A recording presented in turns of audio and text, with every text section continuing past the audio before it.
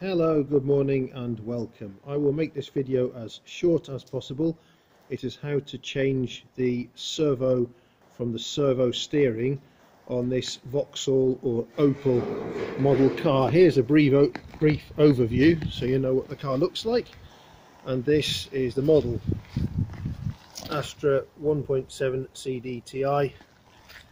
So when we come round to the front here, we will see where the beast is, and it's quite difficult even to fill these things up. You need a funnel and a piece of pipe sticking out of it just to get fluid into here. That cap has a dipstick built into it, so you just unscrew that, find the dipstick, and you can see the level of the hydraulic steering fluid, and top it up if you need to. Well, anyway, this one went wrong about 3 days ago, and I was looking for new pumps online, and they are several £100. And what the YouTube videos said was that if this car is a left-hand drive, then you can lift the steering servo pump up without taking off the subframe, but if it's a right-hand drive car, you can't do that. Well, actually that's wrong, because I did lift this out without taking off the subframe, obviously saving yourself a huge amount of time, and that's a job you can only do with lots of jacks and all the rest. It is a fiddly job, and I really would not recommend it without an inspection pit. We have one, we just built one, and I would describe it as a very difficult job in terms of it being very fiddly. Unless you've got particularly small hands, you might get away with it, or unless you can train a child. Now, this is what the pump looks like when it's out. There are two variants. There's the one with a black cap and there's the one with the white cap. The cap obviously is not on in the picture here, but this is the white cap variant. Now, the way it's held in, there's a great big spider of metal prongs sticking out from these mounting points going all over the place, and that's why you have to remove the subframe to get that out. But you can unbolt this from the spider. It's only 3 nuts, one here, and one here. That's at the bottom. All they are 6mm standard nuts. All very simple. Access is the problem. You really have to have a good array of tools, and you need things like this, you know, a very long extension. You need at least 2 small socket sets so you can couple together the extensions. I've got longer extensions than this in the other set, but you have to put 2 or 3 together sometimes, then 2, then 1, just to be able to get to these nuts when they're in the car. It is not easy. This is what the pump looks like when you take out the hydraulic pipes. That's where they go in, and they're held in with one hexagonal nut there. Use a normal Allen key, a 6mm Allen key to undo it.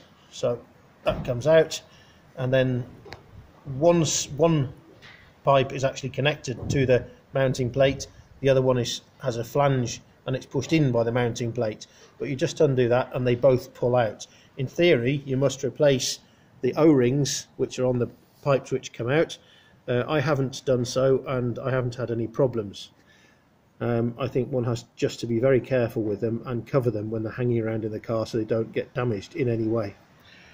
Now, the pump itself, just so I can give you an overview, you can see every side of it, what it looks like, the top and the bottom. That's always a help before you start any job. There we go. And this is what I'm going to refer to as the electrical side. Sorry about the wind noise, because this is where the electrical connections go in. And taking them off, just taking those off is actually quite difficult, because I'll try and get the thing up right so I can video it. So on the small connection here, if it will lighten up a little bit there, there's a connector that goes on here, and it's got a little blue tab. On all the videos it says just pull the blue tab as though it's a clip and it will come loose. Well, it doesn't. I mean, both on this original one and on the one I got from the breakers eventually, I had to more or less rip this fitting off. I did take off the blue tab. It was unclear whether it should go that way or upwards towards the camera or anything else. I think, in hindsight, it should go this way, spot and come out to where the screwdriver is going now, but that's still uncertain. And what we did was we got the screwdriver and levered this one off, and carefully so it wouldn't break. Now this connector, which connects the power, see two tabs there, one negative, one positive, I would think. That was very simple. It's got a big grey sort of a grip on it. You pull the grey grip, and as you pull it, the whole thing lifts off at sort of 45 degrees, and then you can pull it out. And that was quite simple. It's quite chunky. You can't really break it. But this one, the little one, is fiddly. So, just to show you what's inside here, apparently sometimes these get filled with water, and that causes battery drainage, and it causes the pump to fail. Now this one did not have any water whatsoever, but for some reason, driving a few days ago, this seal, rubber gasket, it just popped out a bit and fluid was pouring out of it. So I don't know if that meant the pump is broken and going into overpressure and therefore forcing this out, or because I was towing a horse box and the wheels perhaps got pushed hard on a very, very rutted road that I was driving down, perhaps just pushed it into overpressure and forced that seal out. That's just a theory. I don't know. But anyway, I went to the breakers, and a very nice gentleman who runs the local place, he gave me this pump for 600 kroner, which is about 50-60 pounds, which I thought was very, very fair, because looking at the price of them new, they're more like 300. Well, obviously you might get them cheaper on eBay, etc. But I did have a good look. Now, to take the pump out, the very first thing you have to do is take the battery out. And you must do this anyway, because as you drag that pump unit out, it's going to touch on the positive of the starter motor further down the motor, and it is going behind the engine, and it is going to cause a short and potentially a fire and sparks and all kinds of problems. The battery's got to come out. Now also, because when you take the battery out, it means that this fluid reservoir can come out. Now on the front of the fluid reservoir, difficult to see in this light, and it's hellish windy and dark and cloudy today, but just down here there's a little plastic clip. It's black plastic, and it sits on the end of a bar which is coming towards you. Now break that off, simple as that, with a screwdriver, and that means you can then pull the reservoir, you slide it, it's got a clip at the back which has got to unclip. I'm really sorry about the darkness here, because I can't hold lights at the same time as hold the phone. But this clip has to more or less be sort of ripped off or screwdrivered loose to come this way, and slide the whole assembly this way with this battery out of the way, and you can then just peel it back out of the way on its pipes. And that gives you enough space to undo one single bolt at the top of the mounting for the for this unit, whatever it's called. It's something to do with the brake system. I don't know can't remember what the damn thing's called. There's the nut, just one nut comes off there, which means that this can be just pushed back just a couple of centimetres, allowing slightly better hand access into this very tight area to get to the pump. So all you do is you take off your electrical connections, the two cables, as I mentioned before, down here, large and small, and you take out the two hydraulic pipes by undoing the single bolt. And then you undo the three bolts mounting the bottom of the pump, and you undo the one up here for access. And as I say, in theory, on a right-hand drive car, you can't get it out, but you can. And I will carry you now round to the bottom. But I must point out one thing. This new pump, you may be able to see down there, it says that the serial numbers match the old pump, but it says RC, Romeo Charlie. Now, on the old pump, it says RD, say Romeo Delta. So that worried me. Was it going to be the same? Was it not?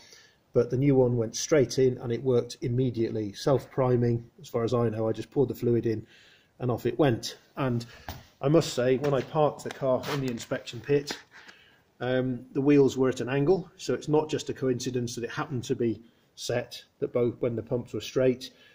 There's a lot of electronics in here. I don't know how it works at all, but it does seem to know in what position it is. So you can put any pump in, as far as I know. They seem to be interchangeable.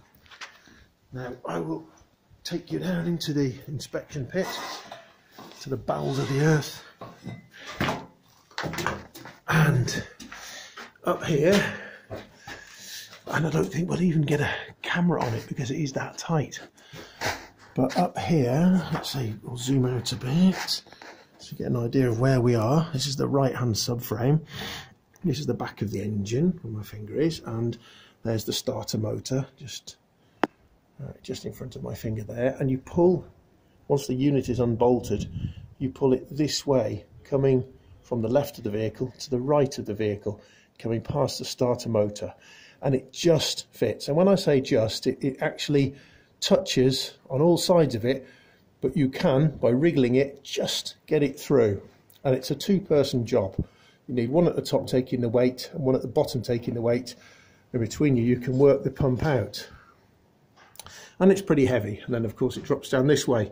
Now the orientation for the pump is, with the electrical parts, they need to be upwards. There's the electrical parts. They need to be upwards facing the top of the car as it comes out, so you're pulling it this way. But with the top on, of course, it's all bolted together as one unit, not split as it is in the picture now. It comes this way across and turns and comes downwards. Now you can imagine, if you did it the standard way and undid the subframe, you can imagine the amount of work and how difficult it is to reach this thing. Well, you have to reach your hand in here quite often. You have to reach your hand forwards from in front of the wheel arch. You have to reach it from the back of the wheel arch up here. It is a nightmare. So if you've got small hands, you're at a real advantage. But the point is, it can be done. And I really hope this helps people, because in terms of time, let me think, it probably took an hour and a half to 2 hours, maybe even 3, to get it out. And that was working with my son, because he was passing tools into the pit and all the rest. And I suppose putting it back was probably about the same, about 3 hours, because of how fiddly it is. So anyway, you've got the bones of the thing there. I suggest watching a couple of other videos on YouTube who probably have better cameras and lighting than I do, but this gives you, the exact technique of how to do it. And I hope that's of help. Cheers.